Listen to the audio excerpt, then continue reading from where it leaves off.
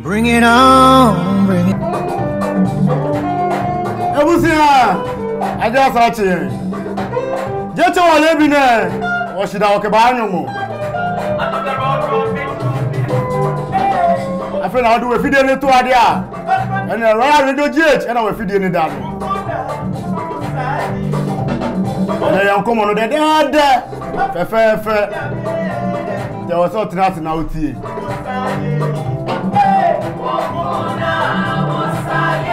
Okay, living there. As I know, I can see the animal. And I can't feel queen how I live in there. Walk out that collection living there. And I mean, living there, dollars, you know. Jail and Queen, living in New York. I will let no young poor living there.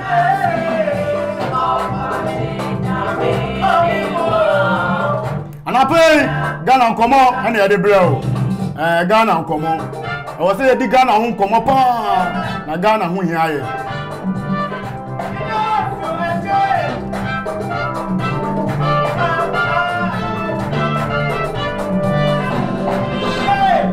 Your guys you are, and I pay any better to come on.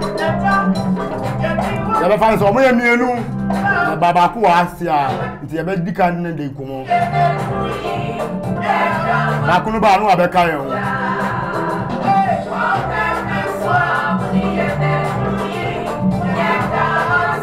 As far as assembly member Bako and our unit committee to Bako.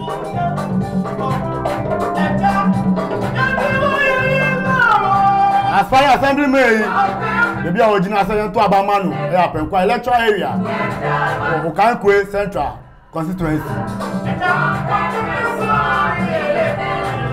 The DRG so Honorable Enoch Owusu Ochre. Honorable Enoch Owusu Ochre.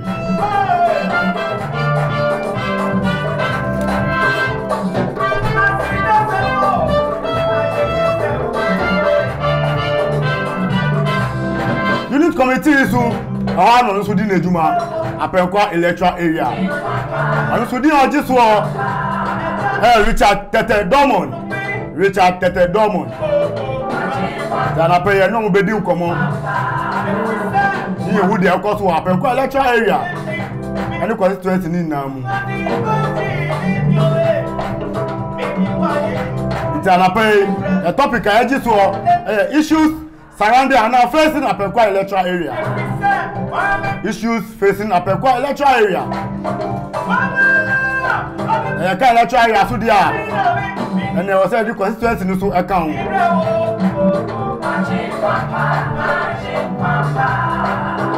National so say as media practical institute. A super so media school papa there. And as media practical institute. I was say oko. So we ban pon na person come media school and e ho na we so man ko. Teacher for ya there. O mejuma so eni say me kan da.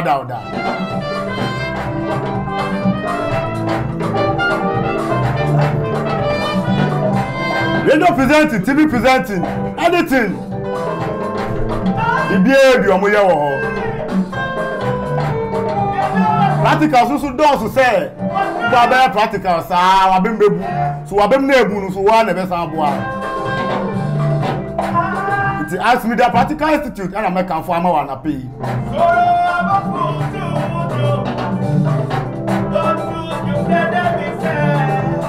na tell me waba na me ba me ni me guess be starting Enkomo no be say Enkomo na ase it wa fidie no na twen me Media, for media education. Adishimama Wamakwaba, a higher Ax Media Practical Institute. Paul Amantem so na yesina dikanfo. When you sukua, yetiti akunini abenfo about the practical aspect of journalism. Ghana TV station, radio station, be no Ax Media ni ho. And I'm say about practical aspect of journalism. I number one. I mean, you are the state of the art equipment. You wow. Na upeso you radio presenting, TV presenting, camera and editing, master control room, MCR no over Ax Media Practical Institute. The bema. You see, Ax Media bisakeke. The bema. You obusu mi ansa, you obusu mi nsia, and so adi oho. Obusu mi ansa beti ma radio obusu mi nsia wa TV. the opposite we be obetimi aye ewo ha ye certificate bia we practical training e edema ewo ya so ye ahanum o pass media obehu ye wahi enkrai wa chimota ABC Junction ni opposite and asa udu Melcom new Melcom na o fe ya numbers dey baba be fa e de wako ho your hostel won cry o nante no wako your hostel wo Kumase ye to nsafro sabre efri busumi ko nyina no July August September October near graduation unprecedented no eba na sene ye na fibia no ye okay university ye block C eduru so ide ni nyina abebremo me to nsafro oba na otifie no uni problem manamra nyenkyere no as media ye sibisa kake na ye de bema medamase Ask media, for media education. No one go forgive you. If you will with the rain, no. Ask media. I don't fall. Living in I go away. Akwaba sound by Royal Radio GH. I see the voice of Ghana, the voice of the people. I said I'm the kind and the topic I be doing Juma. Issues facing Apenkwa electoral area. I said I'm the kind of I guess the second is here no. I aspiring assembly member at the Apenkwa electoral area. Honorable Enoch Owusu Ochre. And I pay one already kind about. It only had been bidding command at so Richard Tete Domo Suba, no Suba Betuan command so am I. Titinasi, near starting command to you. I a crowd dear. When you're a crowd, mammy. Then I bade you. Near Bequoia guest no. Near starting on common to you.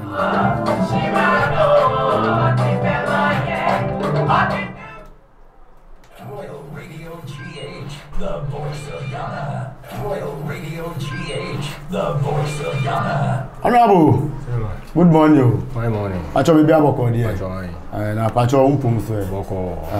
Na pay ye frɛ ha enye bonimu na Apenkwa electoral area ho asem ne pese ye kan kakra. Na uba Ghana mu a dey bia ye face issues e we community a constituency ni electoral areas a ye wo mu. Na ye de ani so api ho kakra na ye hu challenges bi e koso. Itino anape ye de uba ha enye bonimu. Hu komo kakra na ye pese ye nudi. Na pacho ansina ye be chance ye no. Mami bisa wo when you first time who pese original assembly member wo pacho when the first time. Okay. Na ben nesi we ni so a who pese o stand. Mesi meni so ni say pese mi mra bua community no. Okay. Input new mo ai wo hono no. Ye timi ye deba de enye. Okay. And human dey doso. Okay. All is about lobby. Okay. Obey bibia o community mo or Apenkwa electoral area mo. Okay. Bibia ye lobby. Okay. Bibia assembly me bia obey bia obey lobby from municipal from the MP. Sure. Yeah. Na ye beto aso a ka maybe say ejuma ben poti na we yeah, electrical contractor. Electrical contractor. Yeah. As in cheche mu kakra chere me. Me ya house wiring. Okay. Me street light, electricity ho adwuma bibia me ni ECG phone so e wo contract. Okay. Okay. Inti abanisa no yemfa ne say nyame ya adum who aspire for assembly member nyame ya adum na uwini a wo be den aka adwuma wo ye any position no abum. Position no. Position no. Adwuma me ye no. Entimi nsimi nkwan e wo assembly no. Ebe kan ni na abum ni aye be ma de se be se wontimi ye adwuma. Okay. Na wontimi hwe o family. Okay. Royal Radio GH. Adwuma ni de mentimi enka se me koya assemblyman tinu me adwuma me ye no me de beto nchen. Adwuma no me ni minu na aye de ba de abum. Okay. Okay. Na electoral areas I know constituency awum. Macho aye 5. 5. Oba ubetunya body e bi din a kire me. E wo wo ye ma Apenkwa. Okay. Na gbemomo. Okay. Kawenya 3. Iti yemfa ne say dentina constituency ba ko ye about about 5 electoral areas. Oh, one constituency. Won't say, ya chiche mo ya Apenkwa electoral area. Na me kan Abeka. Okay. La Paz. Okay. Fadama. Okay. And 5. Okay. So far 5 na makano. Nti mo adwuma e different. Ana mun na mo adwuma e ba ko. Dabi esobia na assemblyman o ye de ba de. O area bia ni esobia area bia ni na assemblyman. Okay. Ba say mun na mo ye adwuma ba ko ebom e de koma MP na wo constituency mo ana mo ye ni say. Oh, say issue e wo mi electoral area. Okay. Me say me and me representing Apenkwa for na say me timi solve na me timi fan koma MP. Okay. So also on issue on also be solve on so electoral area. Okay, nti no say onyi wo issue e wo ni electoral area. Usu wo issue wo electoral area. Utumi fe ni mbon hu komo. Agi say MP ni pe. Dabi me friend na me na kasa, me ne be trans ni akasa. Okay. Enye bibia na ya wasem bi ho no be tima ko MP nchen. Okay. But bibi ho no as a brother man, obe friend na trans na ka. Nti ase ya adwuma before e bia e ko beyond you and na be ko MP ho. Okay. Na uba u constituency ni muso a challenges be na we say electoral area ni face. Oh, challenges o kakra ye rules but no so the sebi ye MP obo no homodi honorable party ya abo ama obo no homodi. Okay. Me no ka se sia no. Me ho no se sia no, me bia me meti se sia no. Okay. There's road wo on my say here the na patcho holding the say. Your friend Brinya Street. Okay. Okay. But a road did demo and getting. Okay. Nyame adom o ye de ba de obo no homodi me no ka se sia no pipeline e demo a ye baba be ye. Okay. Ye baba be ye. Ye baba be ye. Any your project needs to be so on my pavement blogger MP be mo on my road nko no nyame adom MP aboa yen any assembly no aboa yen. Okay. Any unit committee for na beto wo no yen assembly member wa ye de ba de wa film. Okay. But unit committee for na beto wo no say be o ma bo mo modern bibi bia e wo grounds bia o ma masotia me ko lobby. Okay. Na ye de aba na ye timi abo yen modern na ye de ba de na ye. Okay. Okay. Na yebe ebe to ayen Enkomo ni so a say na wo ka say issues wo abe hu say electoral area ni face no sisi anu MP nu na o yes anyama ni na say na me ya adum na ye electoral as assembly member uba then na also ba beboa say na me ka say bibia e wo we assembly bibia e wo electoral area no bibia no is about lobby. Okay. One lobby assembly no timi temu bottom sika enka say o de be ye obe lobby efi baby. Okay. Now we do the aba and now we bibia so a ye on penifo area ni say on hene. Okay. As assembly no. Okay. MP. Okay. Some of na so on come nchen. Sure. Now timi ni omnye de ba de enkasa. Okay. Say na opese onye de ba de onye. Okay. On meti magina so no ma ye de ba de ma bo. Me nya assembly member kra no nyame adom embo na ye de ba de eba. Okay. Okay. Say busia. Say wa woni tia. Wa what be? Ya your honorable akan. That's when I hold a message with the Facebook. Well, Radio GH. And back in Kayama. It may try messages in the Kayama. I'm a Miss Ankao say, ask me the Practical Institute. I see media school papa, Opesa Okwa, and Hane was all doing it. This Opesa TV presenter, radio presenter, anything. Camera works. And now yebi, no bet you of a fair. And that's what he said. Maybe I could be obedient or back as on you. He asked me the practical stick, and I make a farm out.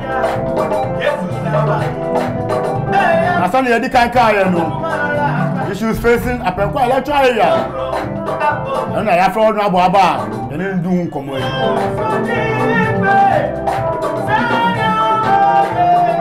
The mess out corner boy. Yeah, try Enkomo on this. It goes out to Royal Radio GH. Abenshira. Royal Radio GH, the voice of Ghana. Royal Radio GH, the voice of Ghana. Honorable. Yeah. Where they now can person be bisa. Who political party are you joining? Political party, I may head about me joining. Party but assembly didn't so there. And for political party. Okay. Yeah, but yeah, you might several community, no. Okay. But me who party I will join this one can be ame. Oh, me MPP ni. We MPP ni. Okay, nice. What where I acquire MPP ni?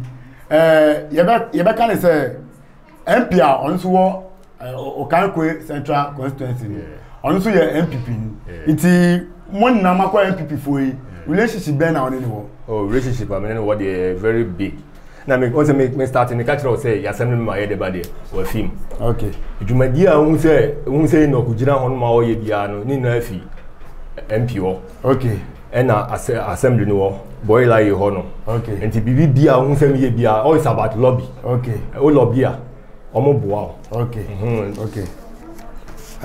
Na your time no baby edu no I was say twa so na Mami bisa o last question away and I mean ka say efutuo ben na odi be mo Apenkwa electoral area na then na obe catch rom say nyame ya adum na about to edu a then no munye ma o mesra Apenkwa fo nyina Apenkwa electoral area mpenifu omwo no nyina assembly enye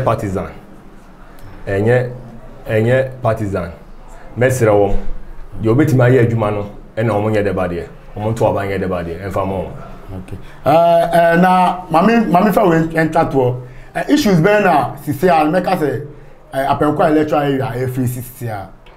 Oh, issues wa Apenkwa de enye pi on say me ka say issues wa Apenkwa sisia no is about the roads no. Okay. Enti nyankopon boa na ye lobby na ye ba ye betimi aye ade amawo. Iti for now no Rose nkwa na ha adwen wo. Rose na ha adwen wo. Apart from Rose no problem be any ho. Oh. Because I walk Apenkwa electoral area be ada oboko. So one ka say. Don't say minim but enye me nkwa na wo bom ya mana enye me nkwa na o ka kire. Afu for so tie bi. Iti no omuso wo so omuso nku die ekoso o Apenkwa electoral area. Iti no say other issues wo ha Apenkwa electoral area FAC a e wo say Udi tuja sene be abo bi betumi efi bibia ba etuni aba ye wo issues wo honuma ye be hwe ne akan wasem. Okay. Na me ka say bibia assembly bibia is lobby. Okay. And the issues be o bia no say Apenkwa for the too many man. Okay. Me ko lobby na bia ye de bade e ya brewo. Okay. Okay. Honorable we dey meda wase nyame sha opa say me too safre on utumi ba ye na yes say time ni so aniti no ye be peda foforo na ya san afre wa ba ni atwa Enkomo so minim say bebre wo a e wo say ye kan ba ye time ni ntino ye ntwa so a ntini emre panu no metu sa afre obi na ya bon Enkomo me da so pa say metu sa afre on me dan so dey be at any time. Okay. Okay. Nyame shira o.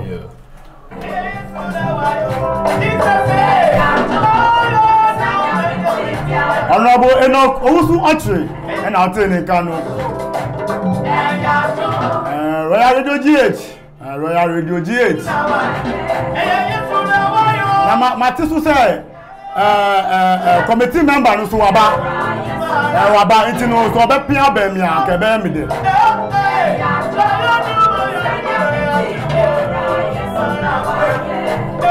Oba pia e be mi de ba ma mi twa me wo bra me ba ye no so be di Enkomo.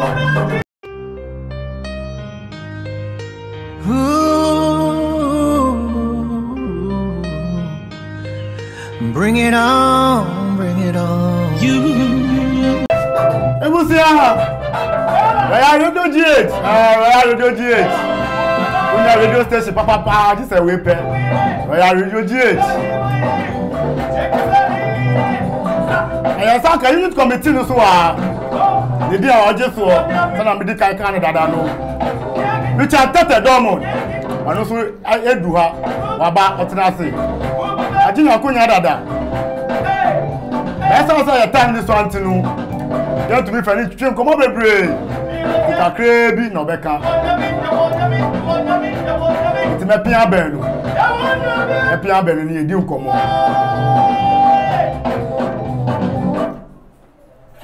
Radio GH, the voice of Ghana.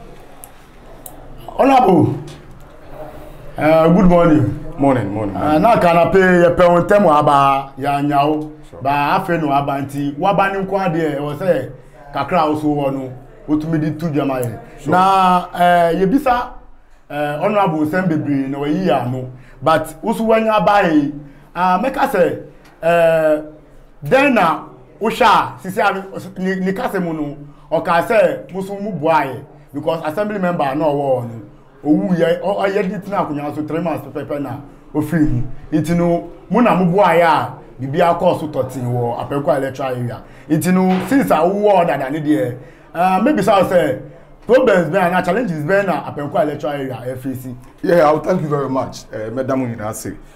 First of all, no, I will thank the Most High God, and then I will thank Ukankwe Central Constituent, any Honorable Patrick Abuamase, any Ukankwe Central Constituency Executive Nina. Okay. Well, me a youth committee member for Apenkwa electoral area. Medina Kasa Richard Tete Domon. Okay. Yes. Okay. And 2019, last 4 years about, and then I won massively. Okay. And in 3 months' time, no, an assemblyman I elected, no, Ubuntu, Otuana Nanomo Siado, and may you so rest in perfect peace. Yes. After that, nominate incoming assembly member. Okay.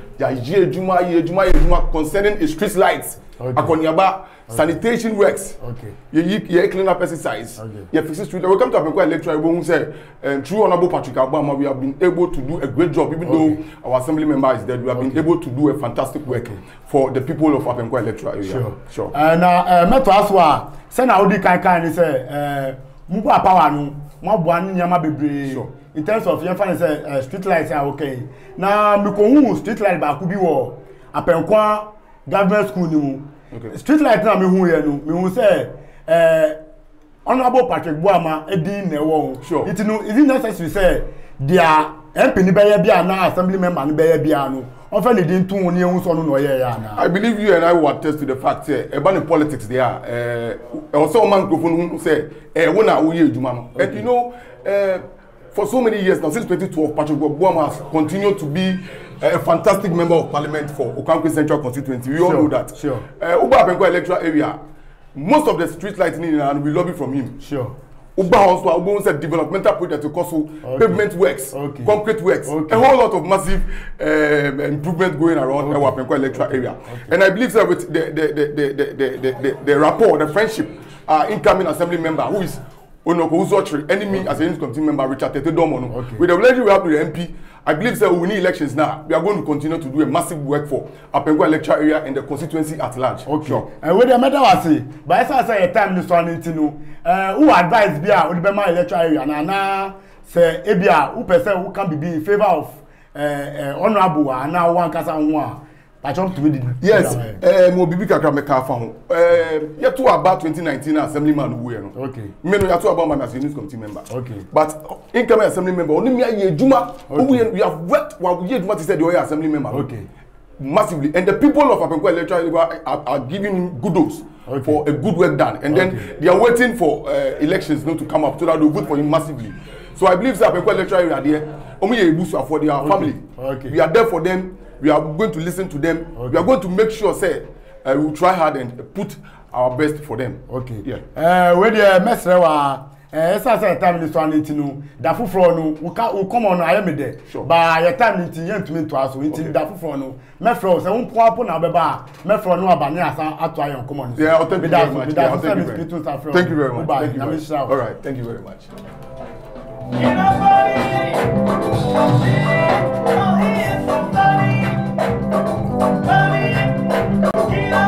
Ebusia. I'm sure Bibia. So the video na too. Radio GH.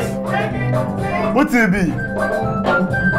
As far as assembly member Akebi, Sana unit committee so Akebi. Oba can be brave. Na direct can say. So Apenkwa electoral area nko ada ka wakuma to him. Na Bibia be cause 13 ewo. Esa so mo ye adwuma wo yi, ye dwomu ni edi. Come akuma antum ye. Radio GH so and Abusu etie. As with the Practical Institute. Makadada, Makambebre. Open media ku papa ko dia. And the hand they will say oko. Open me tra kwa ya. Oko kuma se ya. Amu a unjo se so. Oni Royal TV na odan ba akumu. Tasu na oba Accra so a. Omo opposite ABC Jansi. Garura Bank omo ni odan ba akumu. So penchemu a che media so a. Any number was our friend 0540 102 366. Message to you 0540 102 366. To media school papa Kodia. And I asked Media Practical Institute. And I was saying, okay. Media I'm in the program here, bro. Ghana Enkomo here, bro. Hey, Abima. Franklin has a major. Now, Sam is our friend. If you said, I'm a watch here. I will need Benji. Let me show. So, do a video at 2 Radio GH. We saw for 2 I will be ready now. Let me show. My sorry, bye bye. Ask Media, for media education. Adishima Makwaba, a higher Ask Media Practical Institute. Paul Amantem so na yesina dikanfo. When you sukua, yetiti akunini ni abenfo about the practical aspect of journalism. Ghana TV station, radio station be no Ask Media ni ho. And I'm say about practical aspect of journalism. Are number 1. I mean, you are the state of the art equipment. You wow na upeso you radio presenting, TV presenting, camera and editing, master control room, MCR no over Ask Media Practical Institute the bema. You see your Ask Media bisakeke the bema. The obusu mi ansa ya obusu mi nsia enso so ade wo ho. Obusu mi ansa betima radio obusu mi nsia wa ye TV. The opposite we be a betimi aye ewo ha. Ye certificate bia we practical training e edema ewo ya so ye ahanum. Ask Media abehu ye wo he. Enkrai wa chimota ABC Junction no opposite. And asa we do Melcom, new Melcom na. Ofe ya numbers dey baba be fa e de wako ho. Your hostel won cry. Onante no wako. Your hostel wo Kumasi. Ye to nsafro Sabre a free busumi ko nyina no July, August, September, October near graduation unprecedented no eba na sene ye na fibia no ye okay university ye block C eduru so ide ni nyina bebremo me to nsafro oba na otifie no uni problem manamra ni enchire no Ask Media ye sibisa keke na ye de bema medamase. Ask Media, for media education. No one go forgive you. If you with the rain, no Ask Media.